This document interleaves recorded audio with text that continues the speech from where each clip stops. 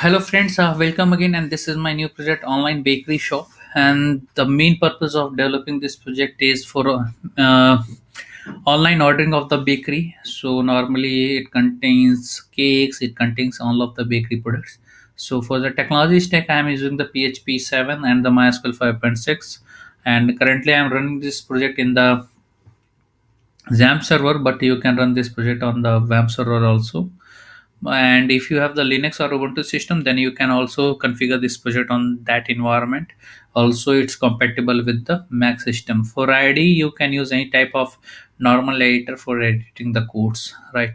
So this is the server technology and the server side scripting languages. For frontend, I am using the HTML, CSS, and JavaScript. Some of the jQuery library I have used, just like for creating the sliders, for creating the integrating the date plugins, and the validations. I am using the jQuery libraries. Okay. And for user roles, so there is only a single user role, that is the customer. So there is no admin role inside this project. So this is a mini project, not a major project, where customer can perform the operations only. Then what the customer can do, then customer can see the products, customer can will be able to add the products into the cart, customer will be able to uh, make the payment and see his all of the past purchase history. So these operations are available in this project. So let's start with the project functionality.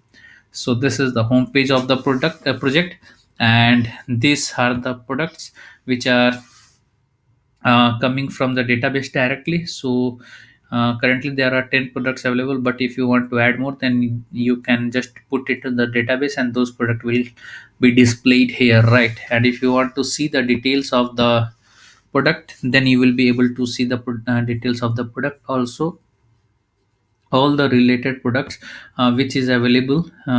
Then you will be able to see the details of that product also, right? So this is the about project. So this is, if you want to see the details, if you want to change the details, then you can do it directly from the HTML.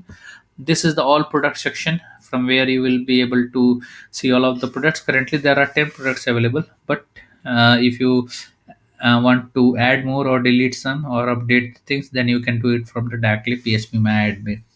This is the all companies. So these all companies products are available, and all types. Then what types of bakery you are looking for, the cake, pastry, biscuits, cookies, and breads. So these are the product types, right? And if that items are available inside that product, then you will be able to see that, right?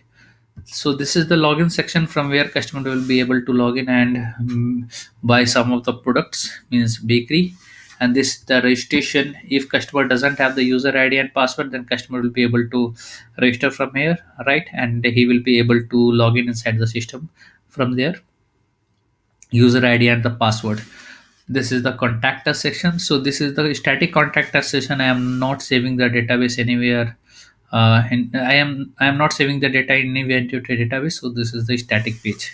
Okay, so I am continuing with the login.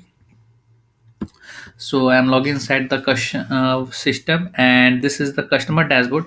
Then customer can perform these operation, means customer can see their past order history, as well as update his my account change details and change his password. So customer can perform these operations also.